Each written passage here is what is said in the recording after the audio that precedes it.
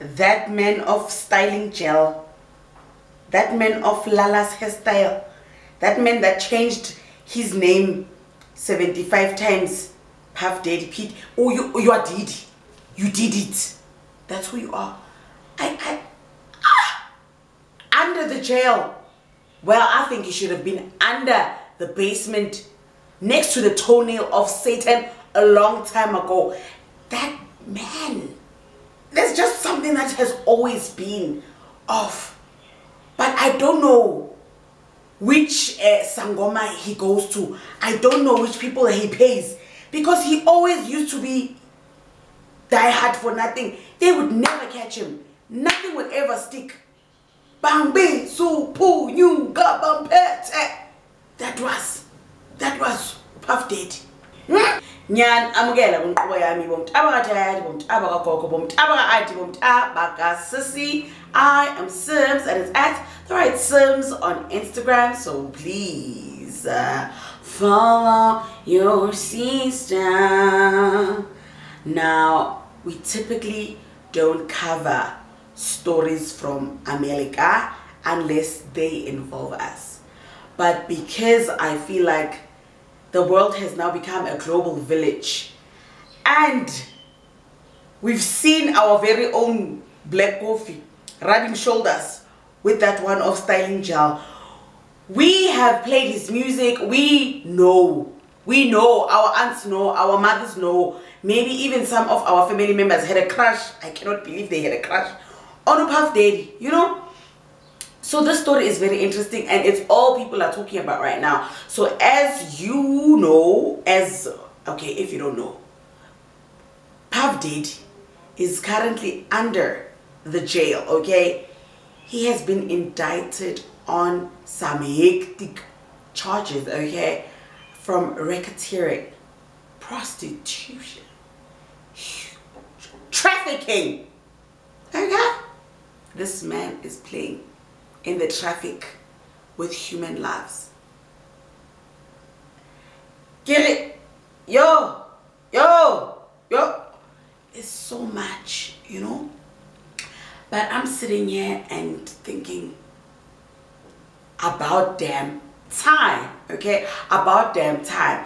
Let me tell you, way long before Cassie came out with her lawsuit, which opened Pandora's box, okay? How many times has Puff Daddy been arrested, guys? How many times, how many cases, how many trials? And he's always the one that makes it out unscathed. He's always the one that baby oils his way out of situations. You remember when may his soul continue to rest in peace, Pac said P. Diddy set him up to get pew-pewed? I was like, what? And I was like, a baby girl. I was a young baby. Okay. The speculations around the death of Biggie, his bodyguards, when him and J-Lo were caught with the pew-pew, and then they threw the bodyguard under the bus. It's been so many things. It's been so many things. And then it was his freak-offs and those nasty parties that we were all craving like Ultramel on 25th December. Craving them like choice assorted biscuits. Can't little did we know that those places is where it goes down. Sana, when Cassie came out and said that was the most traumatic, tumultuous relationship of her life, the things that man did to this girl, the things that happened, and things that happened in front of people, Sana, you know, there'd be people around Cassie and Diddy at the time where he would do some crazy things, and it is alleged that Ursha was also in a room when one of these incidents went down, you know.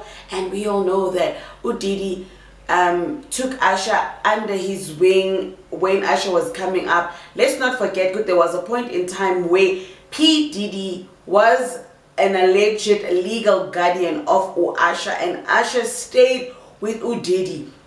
I mean, and then Usher even went as far as going on an interview and telling us that the things that he witnessed going down at Diddy's house and the things that were inappropriate for his age and his eyesight at the time. But hey, it was curious. I got a chance to see some things. Yeah, but you were 13. What were you seeing? I went there to see the lifestyle. Right. And I saw it. And it was, but I don't know if I could indulge and understand what I was even looking at. It was pretty wild. So nobody tried to, some woman didn't come along. I didn't say that.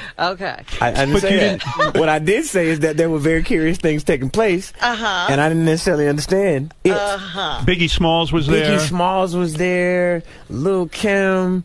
Craig Mack, all these people are hanging around. Yeah, man. Faith Evans, Jodeci, Mary J. Blige. They didn't know nothing about this shit. Wendy Williams has had this long-standing beef with Diddy. Eventually, they did work it out, but Wendy Williams has always stood on her business when it came to Diddy. Remember when she told us that Diddy allegedly sent over a girl group to jump her? Looking down at the sidewalk, I mean, noses were pressed to the glass. And I get downstairs and find this girl group jump out of a gypsy cab to come after me, to kick my ass. And I'm like, for what? You know what I said was true. You all are broke and you were living in the projects. And that was that. But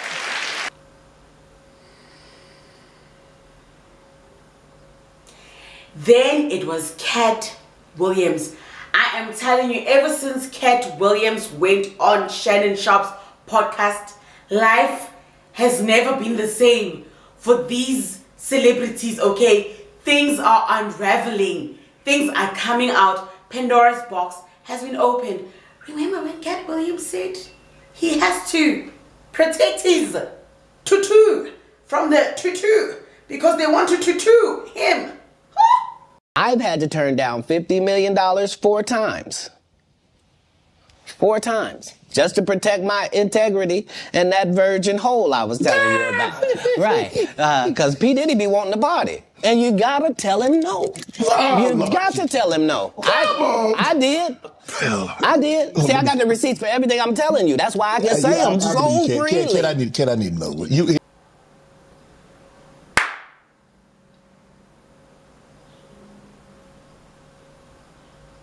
Sana, your baby has ashy skin right now because Diddy bought all the baby oil.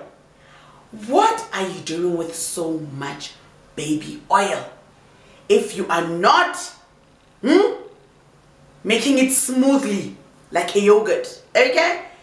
And then there was that one video with the most insane allegations, okay? This James was like, I heard Meek Mill and Diddy doing the Vinky Vongo private part collaborations.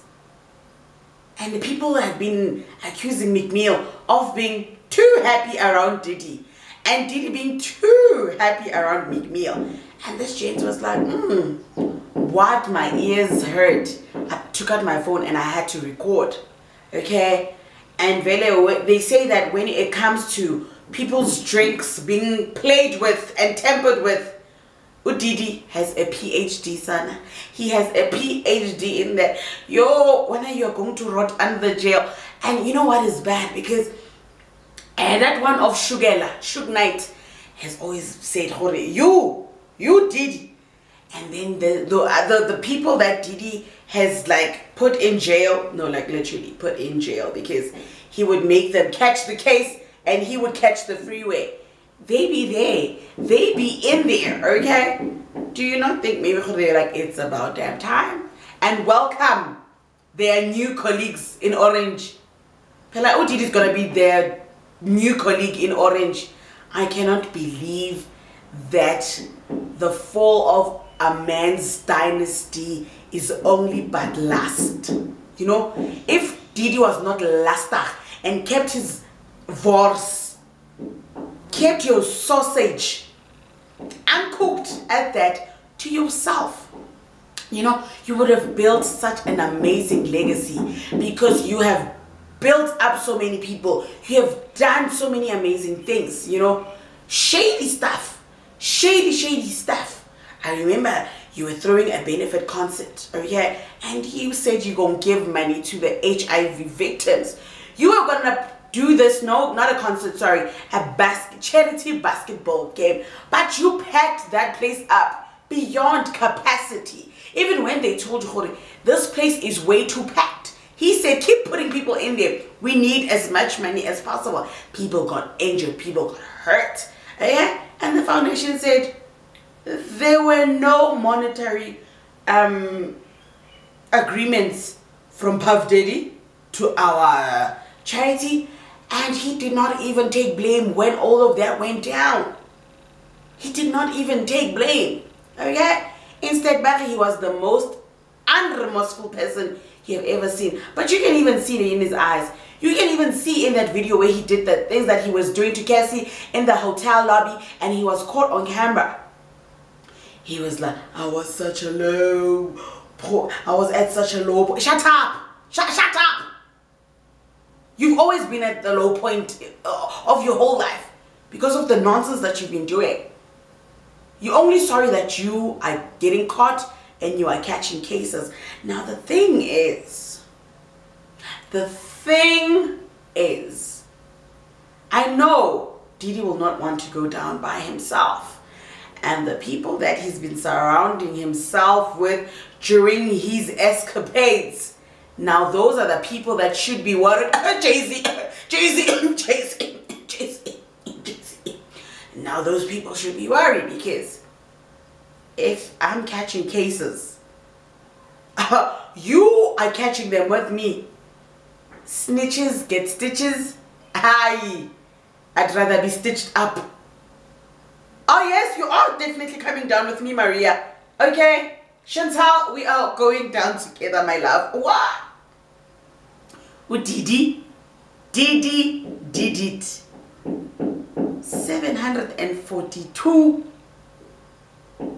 dildos. 1,000 bottles of baby oil.